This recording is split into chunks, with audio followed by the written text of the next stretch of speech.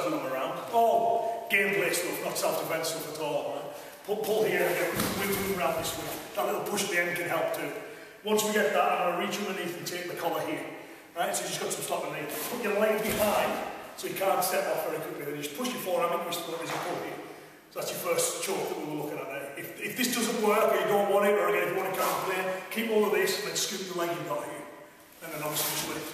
So first one down, you can finish however you want, eh?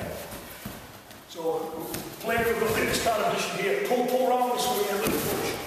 And so we'll get him to move into here. Leg's already there this time, eh? But if it wasn't, I'd shuffle in that little bit, reach underneath the ground, push from here and pull through. Which is head block-esque. I'm not saying this is the application of head block, but you know, it works for it.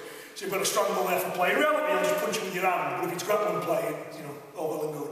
And then if you want to, you reach down, take this leg, continue to push with this arm and pull. Just take it down from there. And then back, whatever you want to do. Is everyone okay if you don't want to play? Alright, let's have a look at that one first, yeah?